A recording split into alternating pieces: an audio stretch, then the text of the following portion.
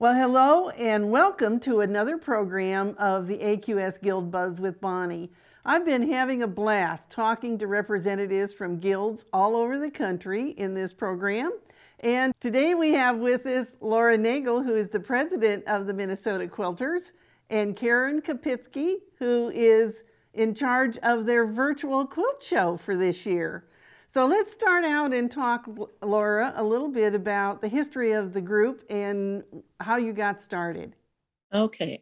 Well, we started out in 1977, pretty much coinciding with that revival of quilting in our country with the celebration of the bicentennial. And some of our founding mothers are still vibrant in the quilting world. Jeannie Spears, Helen Kelly is no longer with us, but Pat Cox is still involved in our organization, as well as Bonnie Ellis and Susan Stein. So they went to a few exhibits and thought this was a good thing to bring back to Minnesota. And I think I mentioned to you one other time that it's very easy for me to keep track of how old Minnesota Quilters is. My son was born in 77, so I know that we are 44 years old and going strong. Always looking forward to that golden anniversary when we'll be 50. We sort of grew from there, just a few women getting together, and each time they gathered every month, then they would say, well, now you bring a friend, and then we grew from a small group to now we have over 800 members in the organization, and not just local Twin Cities, but throughout the state and other states as well. Our show rotates in 3 different sections of the state. So when we're in the southern part with Rochester, in the central part with St. Cloud, and the northern part with Duluth, then we pull from those surrounding states as well as Canada when we're in the northern part of the state. So we welcome quilters from all states. And as Karen can attest, since we've been dealing with COVID and going to virtual meetings, now we have people from Texas and Wyoming and especially our snowbirds. Up here in Minnesota, a lot of people leave and they don't stay for the snow, but they're able to stay connected now through our virtual meetings. All right. So Karen, let's talk a little bit about the quilt show, because you're doing an all virtual show in June, correct? Yes, that is correct. We plan on having everything we've ever had at our in-person show, except, as I told Bonnie, the sore feet. And the travel expenses will be greatly reduced. Yes. We will have a merchant mall. 27 workshops are scheduled, 29 webinars and lectures, which are from 1 to 3 hours in length. We have excellent Zoom support for people to do that. The way people will come to our show is by going to our website, selecting admission. They will then get a confirmation email, which becomes their ticket. And then when they go back into the show, they will have their own little dashboard space. So there's none of that drop-down list, where is the whatever. If you want to go see the judged quilts, you click right here and you are there. Okay, and tell us what your website address is if somebody wanted to go check that out. The best way to do it is to go to mnquilt.org and click on show, and then click on 2021 show. It will take you right there. Okay, all right. And we here at AQS use Cvent, and I know that's what you're using for that event as well. So if people are used to going in and registering at AQS, well, then they know exactly what they'll need to do when they go to register through Cvent for you. Definitely. Well, every group does lots of different charity projects, and I know that your group has some things that you do that are a little bit different. You have a grant and a scholarship program. Tell us about that, Laura. Right. We offer $500 grants to those groups who apply. We have a deadline. We like to receive the requests by September, and then we present them to the board, and then the board decides based on the amount of money in the budget each year that we allot to the grants. And those grants allow groups to maybe bring in a speaker, uh, offer a class to their smaller guild, as well as, excuse me, as well as maybe they just need supplies for one of their charity projects, either more batting or whatever. And so this allows them to do things that they couldn't ordinarily do based on their budget because of the small amount of people who participate in their guild. We also support public television in some of the outlying communities outside of the Twin Cities, which again brings quilting education to those that don't have access to some of these national teachers. And during the show, we have a Quilter of the Year award, where we acknowledge a quilter from Minnesota, not necessarily a member of Minnesota Quilters, but a Minnesota quilter who has made an impact in the quilting world. And they get to have an exhibit space. So they bring several of their quilts and we interview them. And then they also have an option to present a lecture during the show. And this is always, obviously, they're always thrilled to become a Quilter of the Year, and our members are always glad to see their body of work. In addition, at the state fair every year, we offer awards to some of the best, hand quilting, machine quilting, if it's your first quilt. So those are some of the awards and ribbons we like to give. And then there's also a fine arts building at the fair. And so these are people who are textile artists who consider their work not just a quilt, but a work of art. And then we also give an award in that area as well. Our new Quilter Scholarship takes place every year, and we ask women or men who they've only been quilting for a year, and they apply for the scholarship to tell us how they got started and where they think this is going to go and how this impacts their life in general. And then after the board reviews these submissions, then they choose who's going to win this scholarship. And then that person receives tickets to the show. They can take classes. We provide their room and accommodations and a first year membership to the organization. And it is the people who win are so thrilled, and several of them become longtime members of Minnesota Quilters and are already volunteering and contributing to the organization. So it really makes an impact on young and new quilters to this craft. Well, that's a really good way to welcome a brand new quilter. Because I bet when they come to the show, then they do learn quite a bit, and I can see why they then would continue on being a member of your group. Well, it is a way too that we're trying to attract younger members to the organization. I know every guild, everyone is trying to do that. So we certainly welcome that younger generation, and in part of that at the show. To encourage that, we have a youth exhibit as well, where we reach out to younger quilters to enter their quilts.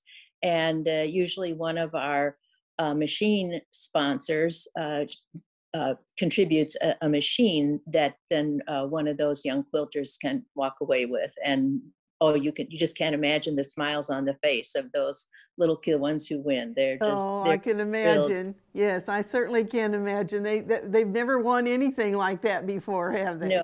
No. So it's a lot of satisfaction in providing those opportunities. Well, tell us about some of the things that you do quilt related, because I know you make a lot of quilts and you make placemats, and tell us some of the things you do with that. We do have a committee called Quilting for Others, which has, we were a little worried when COVID hit, because it was like, well, how are we going to get together? How are we going to continue this? And we didn't have to worry. It has actually flourished during COVID with the donations and volunteers. And so some of the things that our Quilting for Others does, we make quilts, children's quilts. We donate to women's shelters. We provide lap quilts for nursing homes and veterans homes. We make placemats for Meals on Wheels, and we make stockings for the St. Joseph's Children's Home and Head Start. And I was just in contact with the two women who are leading this group, and they said we donate in excess of over 1,000 quilts a year, that they're taking in over 25 quilts every week. We open up the doors to our place where we meet, just to kind of have some drop off, and every Wednesday morning. And they say at least 25, people are coming and picking up kits. And I brought so we kit things up. So if you don't have things that you want to, use your own fabric for, they make the kits. People make the quilt top. They can bring the quilt top back. Somebody else picks it up and quilts it. Somebody else can put the binding on, and eventually the quilt is finished. And some of the places that we donate to, the Minnesota visiting nurses, because they're always aware of where there are needs. Hennepin County Medical Center, we donate to the Children's Oncology and Surgical Units. We donate to the Veterans Hospice, as well as some women's shelters, the Harriet Tubman and the Robert Lewis House. We donate to Jack's Basket, which is an organization supporting young children with Down syndrome. And then we've just recently started supporting a shelter, not a shelter, but a home called Moments, and it's for Alzheimer's patients. And so you can make those tactile sort of fidget quilts for them. So wherever we are aware that there is a need, this group is reaching out to our members to say, here's what's needed next. And our members come forward, and they've always been willing to basically quilt for others, which is why we call the committee that. Well, so I know that you have been using Zoom and doing some things online. So tell us what's happening there, of how you're doing your meetings and workshops. Well, we normally meet twice a month on Thursday evenings and Saturday mornings. And sometimes our programs are with local quilters. Sometimes we bring in people from other parts of the country. And when we have a national speaker, then we'll have them do 2 different lectures on Thursday and Saturday, and then ask them to teach a class on Friday, since they're already in town. Then that abruptly came to a halt, I believe in March or April of last year. And everybody just sort of paused and wondered, now what's next? But Zoom, Zoom was right there. And a couple of our people on the education committee went, okay, we're going to figure out how this works. And within a couple of months, we were offering lectures. And it was interesting how we evolved into that, because each time we learned how to do something. Okay, here's how we bring a speaker. All right, that's one and done. Then it was, well, how do we do show and tell? So then we found out it's not good to have people try to hold things up and talk about it. We found out, no, have them send pictures ahead of time, and then we run it as a slideshow. And then we found that we could still do announcements. So little by little, I would say by I'd say by the fall, we were pretty much fully back to where we were, but just virtual. But our meetings were there. We were holding online retreats and get-togethers, and and now I know that we can even, at the end of a meeting, if people want to stay, we can go into breakout rooms and chat with each other. If you happen to have a certain type of quilting that you like to do, and your friends are there, then we make that happen. So it's really been fun to see the growth and to see the outreach that this allows us to do, so that people who don't come to the Twin Cities for our meetings are now participating. And we know that when we go back to in-person meetings, that there's still going to be some type of a hybrid, so that these people that we've reached out to and connected with can stay connected with the organization. Well, I see some really pretty quilts behind you. Do you want to tell us about those? Sure. This is, we have a raffle quilt every year to raise some of that funding for our scholarships. And there's a large version of this, and then this is the small wall hanging. And we, on the show, one of the committees is a raffle quilt committee. And so we got together, a friend and I. Nobody had stepped up to the committee, and we went, well, we don't want a year to go by without a raffle quilt. So we got together with a local shop and got some fabric and packaged these up. And this is astounding. We made the little quilt kits so that everybody could make 2 of these houses, told them they had to be back in November. This is when we were still meeting in person. And we had a 93% return. Oh my goodness. I know. So that's why we ended up with more houses than we needed. So we were able to make both of those quilts. So now will you be able to have a raffle quilt as part of your virtual show, Karen? Yeah, Karen, tell us that we still can. Yes. Yes. Right now, it took us a while to figure out how to handle the raffle tickets because of Minnesota's gaming laws. Right. So we wound up with people now can send in their money and some stickers with their address labels on it. We take the tickets, we separate them out, and we put their address labels on them and then mail the stubs back to them for the raffle quilt. And that is working out amazingly well. In fact, it's working out a lot better than our past processes did. Well, that's great. Well, you know what? Where there's a will, there's a way, isn't there? All right, and do you have another quilt? And the other quilt is one of the finished quilts that's made and donated by Quilting for Others. This is one of the children's quilts. And then the other large size quilt that we give to the women's shelter, it's called Heartstrings. And I don't have one of those blocks, but you've seen it where you start out with a foundation and you put one strip of red in the center, and then you just strip piece on each side of that. And then so people can make those blocks and just bring a whole stack of blocks back, or people can pick up the stack and continue on and make the quilt. So I believe you have the instructions for that Heartstrings on your website, do you not? Yes. I think I saw it there. Yes, we do, as well as the pattern for the stocking. So and it makes a wonderful, sort of like a coordinated scrap quilt by putting one red strip down the center, isn't it? It does, yes, and they're all attractive, and anyone who receives one is always very happy and gracious to have it. So. And I was going to mention too that we've been in the press as one of the outcomes of our Minnesota Quilt Project. That's another standing committee that we have that does all of our quilt documentation and research and keeps track of the history of quilts in our state. And they were able to, about 10 years ago, put together one of those state documentation books, which we're very proud of. And just in the recent, if you're familiar with Quilt Folk, yes. In volume 13, Minnesota quilters were mentioned several times, as well as they list many of our state fair winners. And so anytime we're in the news, we're very, very excited to be recognized.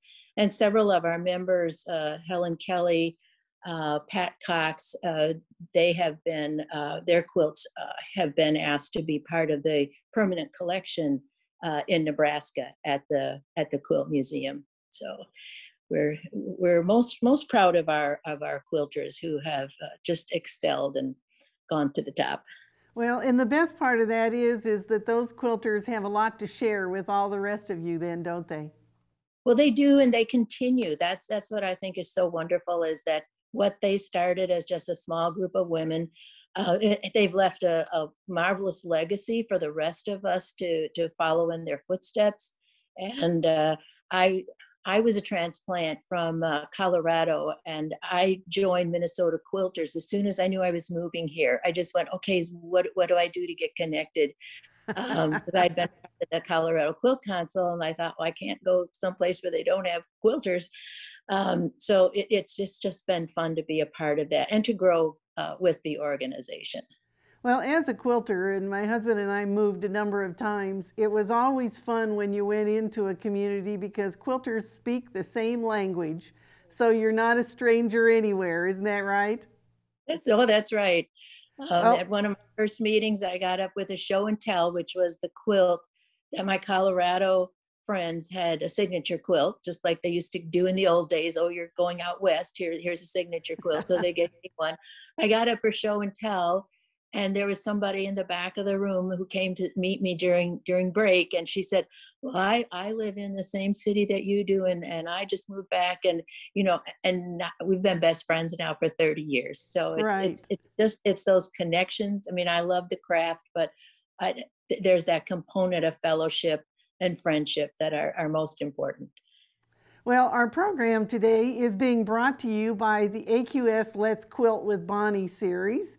And it's a series of classes that we're doing. And so the quilt hanging behind me is the class number 2 that we just finished. And it's called Quilting with Triangles. And so you'll learn half square triangles, quarter square triangles, flying geese made with triangles, or, well, actually we make them with squares, but they become triangles. And so that's a free program on quiltweek.com/let's quilt. And the first class that we did was basics about making a quilt, how to make a 9-patch block, put it together with sashing, put a border on it, put the binding on it. Pretty simple for somebody who's really just getting started. And this one is triangle. And now the next class, number 3, will be the exquisite scrap quilt. So you don't have to go buy anything. You can just dig out scraps right out of your own little stash. And it's going to be a fun class, and that will start in April. So I hope that you'll encourage your quilt makers in your guild to go take a look at that.